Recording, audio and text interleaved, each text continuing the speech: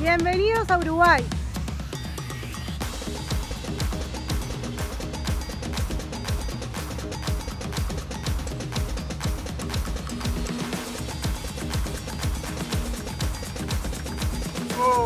Uruguay.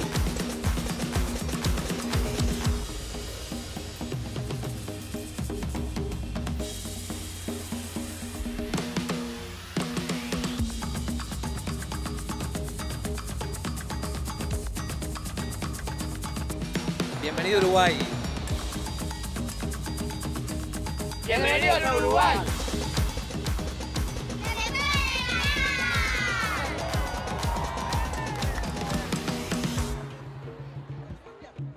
El fútbol acá en Uruguay es una pasión. La difusión mayor es el fútbol masculino.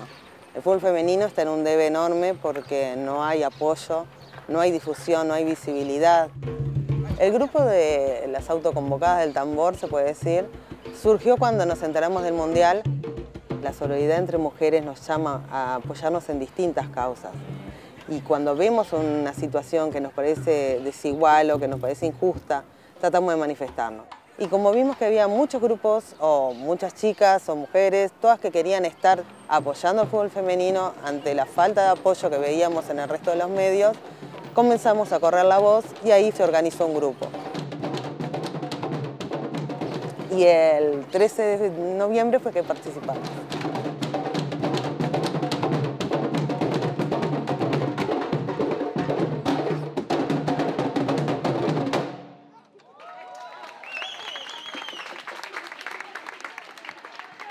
Me sentí muy orgullosa de que Uruguay pueda hacer su segundo mundial en el país.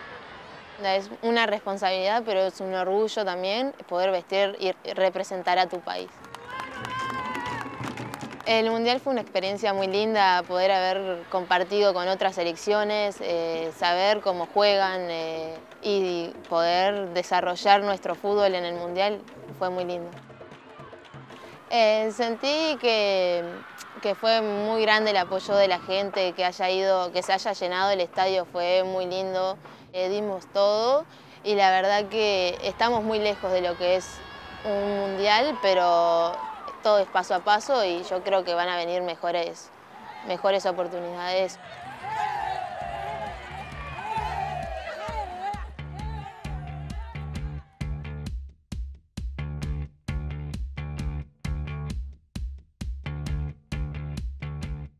I love to be a referee because it's never boring.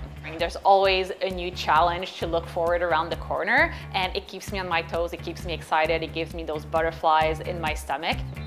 Training is a daily thing. Like, I consider myself as an athlete as much as the players that we are refereeing. So for me, when we decided to have a child, I hoped that I would be able to come back. But I didn't know for sure. There's certainly a time after giving birth where you feel your body isn't yours. It was a very kind of new experience for me.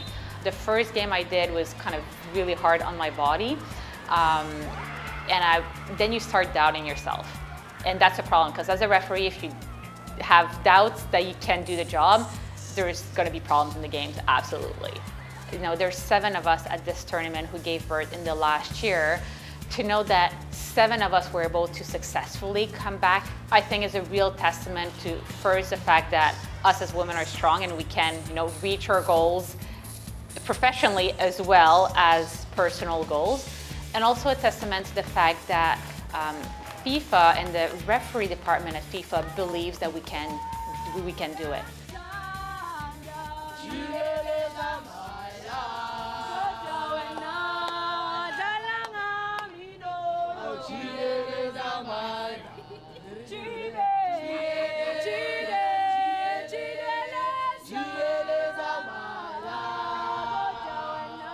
For me, it has always been football first. I learned everything with a ball on my feet.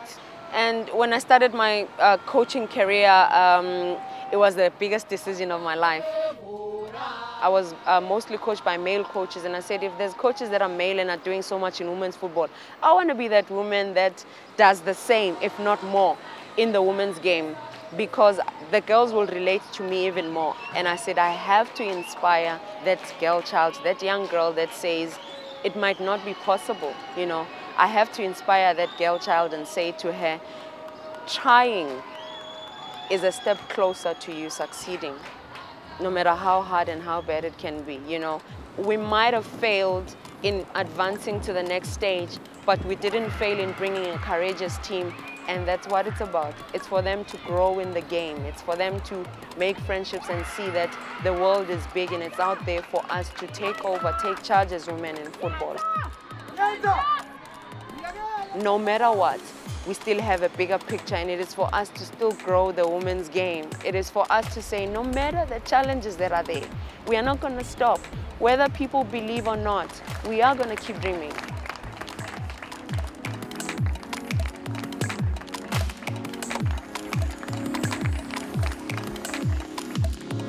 I'm interested in women's football because I realized everybody was talking about men's football, but there were people talking about women's football, but they were not enough.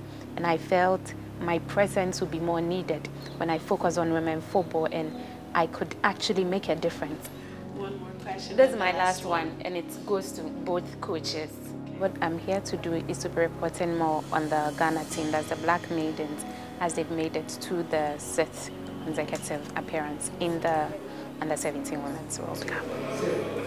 Go beyond that, and playing against Mexico is not an easy thing. They are very, very inspiring. Every time I sit here and then watch them sing the national anthem, I get so emotional because I know how far they've come, and I know the dreams they are achieving, attaining by just being on the field. So there were a whole lot of obstacles they had to overcome, but maybe they should have gone through that because it gave them a tougher, now it's given them a tougher skin. The self-motivation that they have, it's just on a top-notch level. Putting images like these out there, also very, very important for girls to look up to.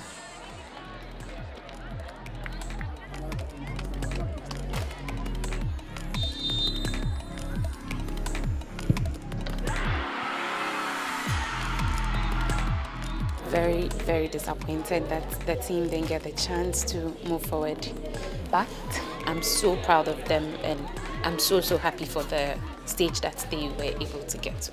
We hope that the development will be there for them to be successfully moved into the under-20s and become these big stars that everybody is seeing and thinking that they would grow to become. Let's go, Ghana! Let's go! Let's go, Ghana! Let's go! I think I love football because it's definitely my happy place when I go to the field and go to trainings. And yeah, it's a real freedom kind of thing for me, I think. We are a really close team. We're pretty crazy, we're pretty loud. We knew that we were a really good team going into the campaign, so we did set the goal to create history and get out of the group stage. So when we achieved that, that was a surreal experience. No New Zealand football team has ever done it in any age or gender. So I think for us to, make it this far to the semi-finals is really, lifting the sport of New Zealand football.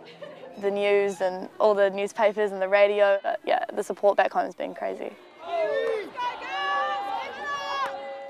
Anything is possible, no dream is too big, and I think you're capable of anything you can put your mind to.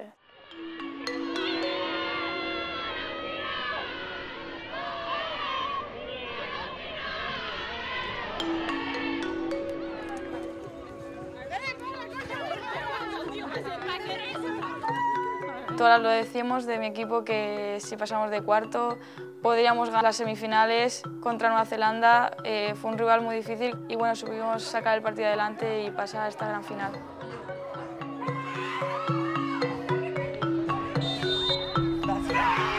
Me imaginaba ganar la semifinal. Desde el principio mis compañeras y yo nos imaginábamos cómo iba a ser ese sentimiento, y creo que ahorita que lo sentimos es algo muy lindo.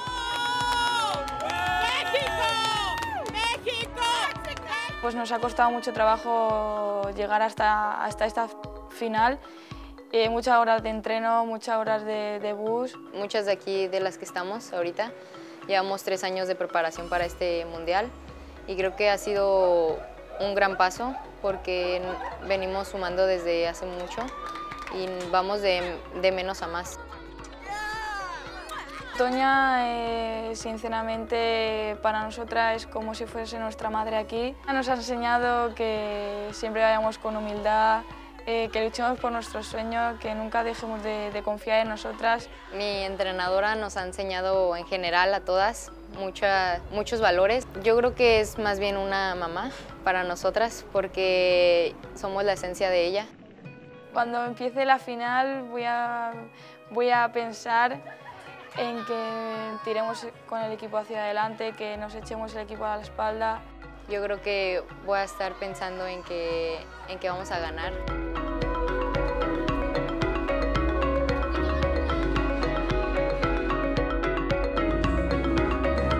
¡Vamos, España!